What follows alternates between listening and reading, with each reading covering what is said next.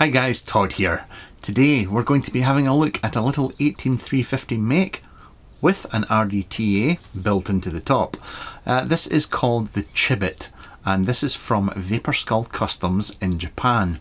Now I've been showing off their gear for a long time now, quite a long time, and it's always well done. It's nicely machined, well presented, and this is it's no exception.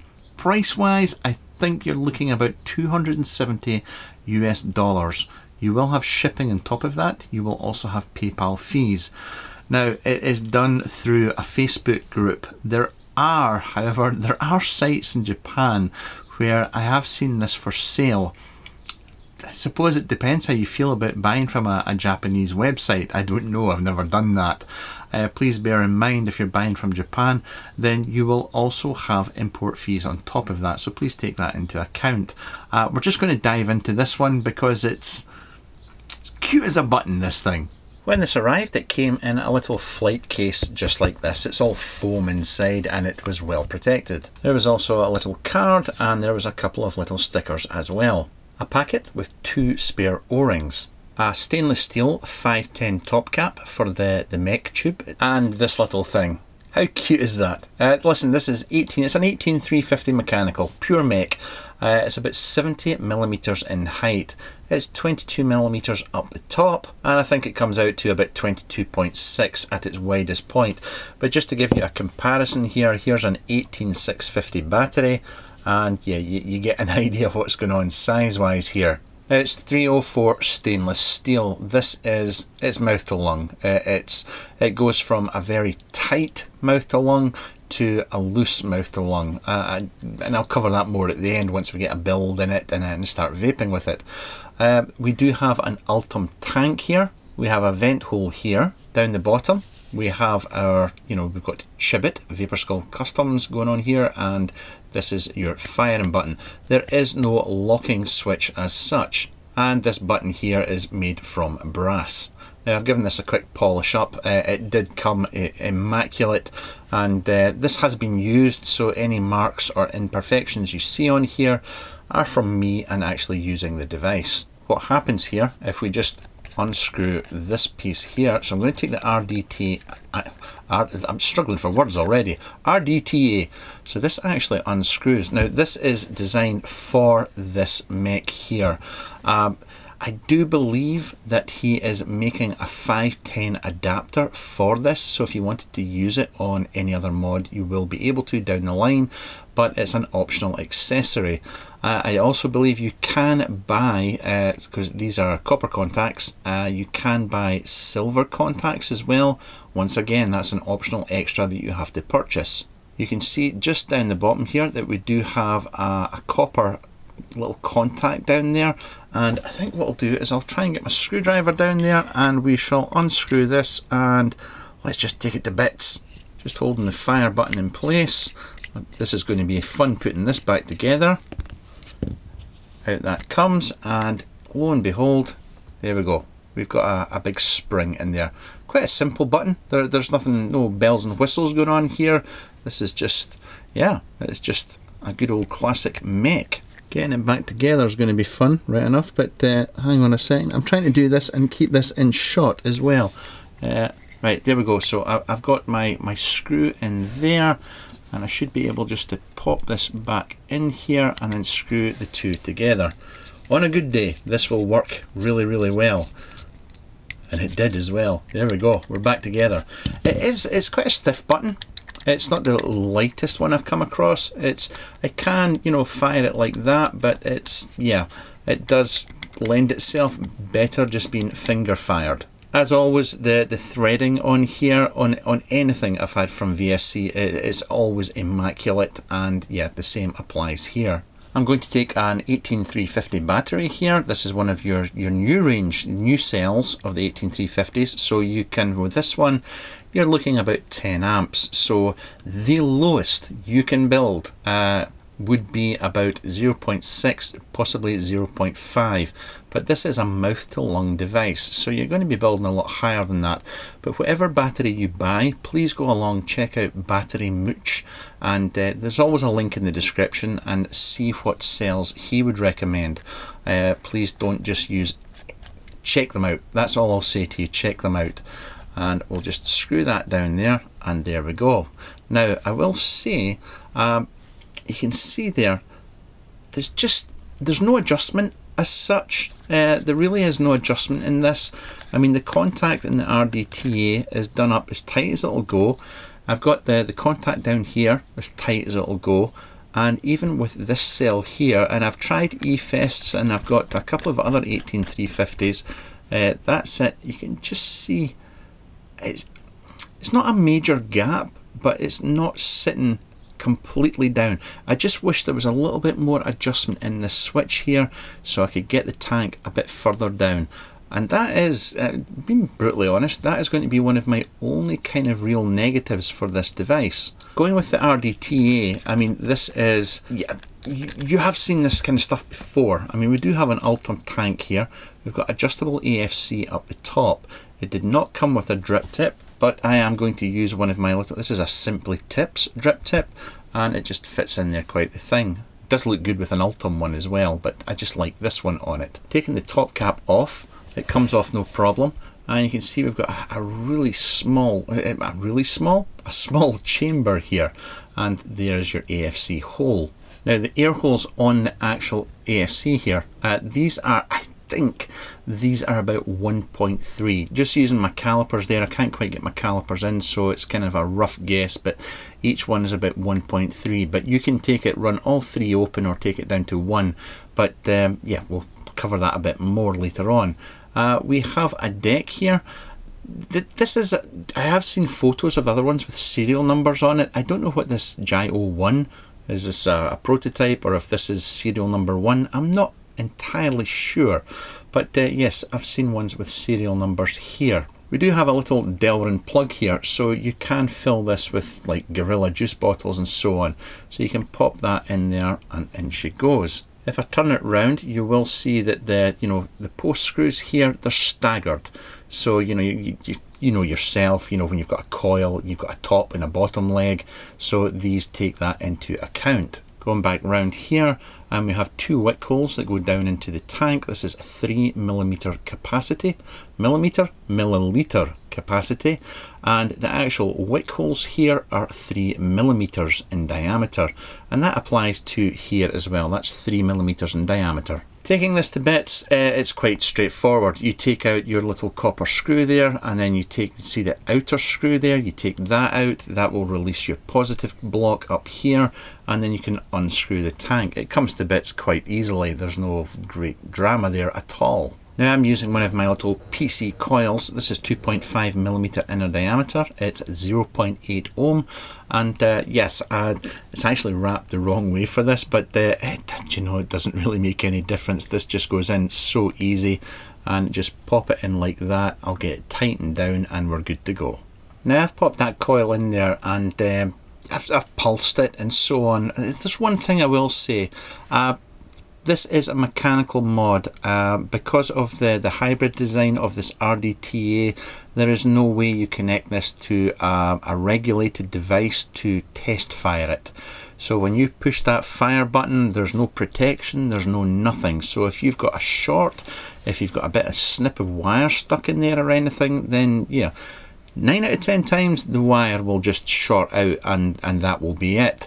But if you have no experience of mech mods or building, I just wouldn't advise this for you. I just really would not suggest that you go down the route of buying this, because there is no 510 connection, and you cannot put it onto a regulated device to test fire it, which is something that you should really normally do, unless you are an old dinosaur like myself.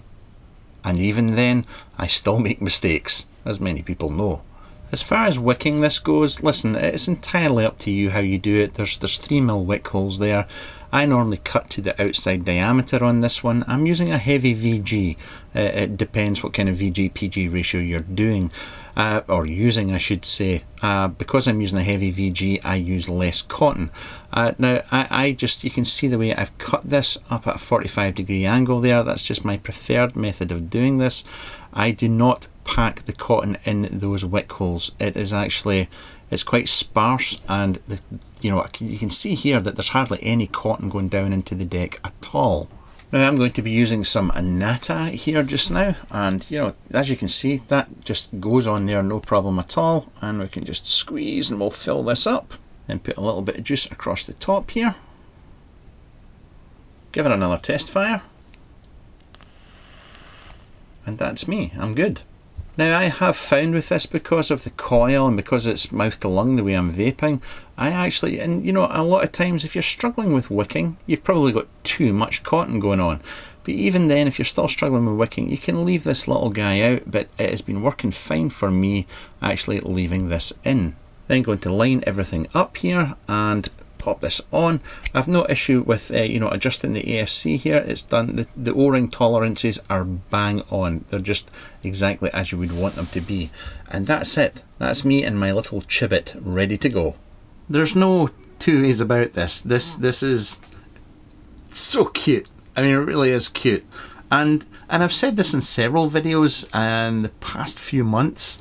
I've reviewed stuff like this many moons ago. It's cute, it's nice, it's well machined and all the rest of it, but it's an RDTA on top of an 18350 mech tube. So don't go buying this and thinking that you're getting the latest and greatest, and it's completely different to everything you've seen before. But with that out the way, I will say a couple of points I have to make here. Most of you will know this, most of you will get this and understand it and so on, but if you're watching this video and you've never owned a mech mod before, don't buy this. I wouldn't advise that you buy this, mainly for the reason that when you put a build into this tank, there is no way of checking the well, there is a way of checking the resistance. You could use a multimeter or something like that, but there is no 510 pin on the bottom of this. So you can't put it onto a regulated mod or a coil building station and test it there before you apply power to it through a mech tube. So I wouldn't necessarily recommend it to anybody that has never used a mech before. I'm not saying you couldn't do it or use it properly, but I just wouldn't recommend it. It is a shame that you know, there is a 510 adapter going to be coming for the RDTA, which is great, but I don't think it's available yet, and it will be something else that you would have to buy. The machining on this, the threads as always from VSC are spot on. I really have next to no issues with this device. Fully open right now. This is, I would call that a loose mouth to lung. I mean, I can do a direct lung in it,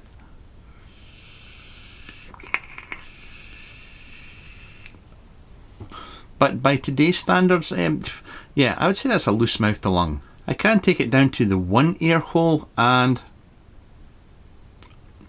I mean, that feels like a, I mean, I think, did I say it was 1.2, 1.3 mil, the air hole? I don't know exactly, my calipers aren't the best, but that feels like a 1 mil.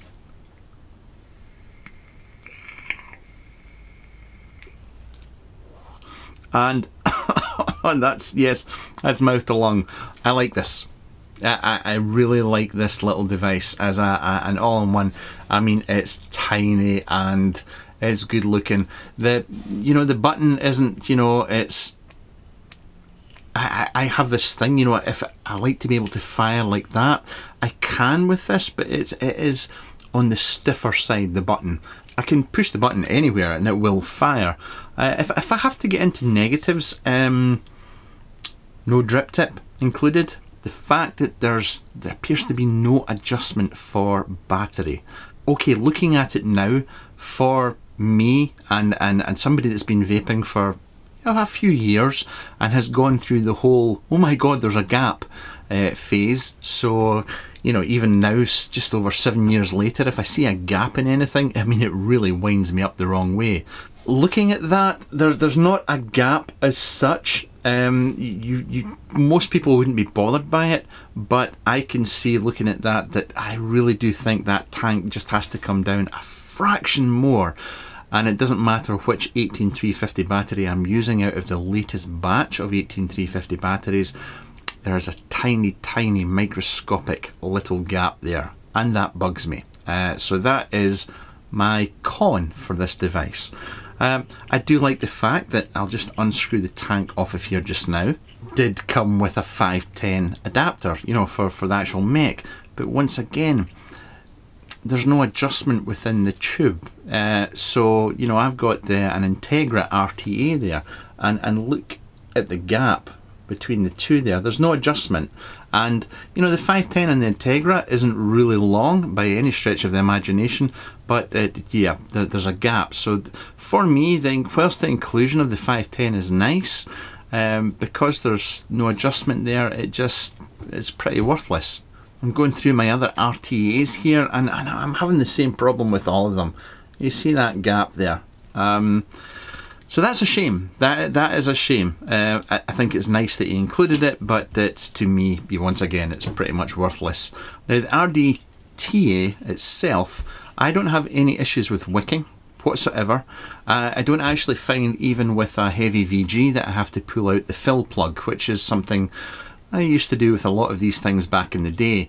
I don't need to. It does wick well. I just don't have the cotton packed too tight into those wick holes. They're 3mm inner diameter, and it just, yeah, does the job. Yes, I'm tilting, but I tilt naturally when I'm vaping, so it's not a problem.